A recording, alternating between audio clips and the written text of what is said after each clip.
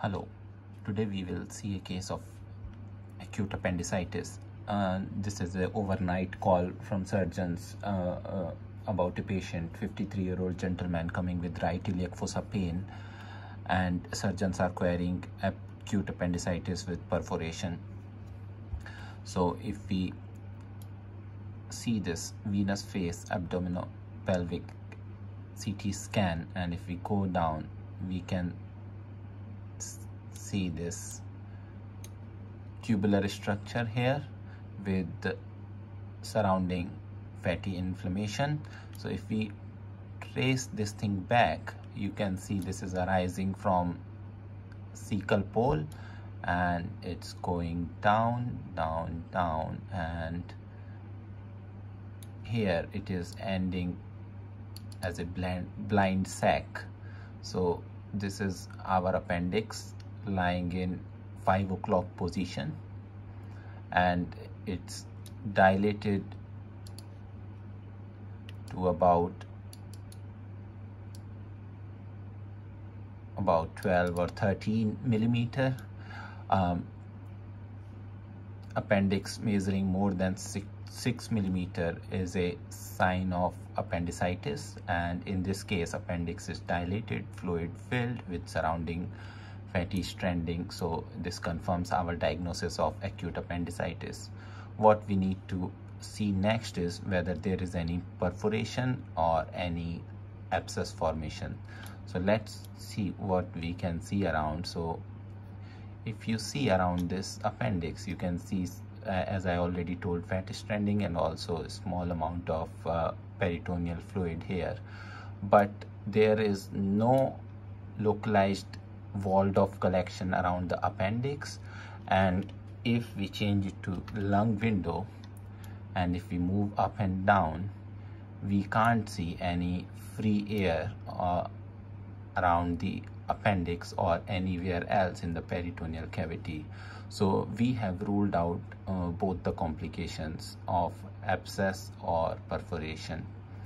Now what we need to do next is, if we come back to soft tissue window and we change it to coronal, and we can see the inflamed appendix here. Sorry, I will change the arrow. We can see the appendix here, and now we because this patient is over 50 years of age, we need to see if there is any obstructive lesion causing this appendicitis. So we don't see any high density fecolith or appendicolith. And now when we go to the base of this appendix here, I don't think there is any underlying lesion, and I don't see any thickened cecal pole. And if just above this appendix, if you see this area, so this is your cecal pole coming down, and there is some soft tissue here. This is the sign of ileocecal valve. So yeah, you will normally identify ileocecal valve by seeing this fat, and if you trace it up and down, you can see this bowel loop arising from here. So this is terminal ileum, and you can again see this looks normal, and there is no small bowel obstruction. Distal to the appendix, all large bowel loops also look fine. So our diagnosis is acute appendicitis with no complication. And now if we quickly go up and down through the rest of the scan, and we need to see the lungs. Lung bases look clear. There is some dependent changes, but otherwise lung bases are clear. Now if we see liver looks fine. There is some calcification here in liver, but this looks like a benign calcification. Spleen looks fine, pancreas looks fine, gallbladder looks fine, there is no CBD dilatation.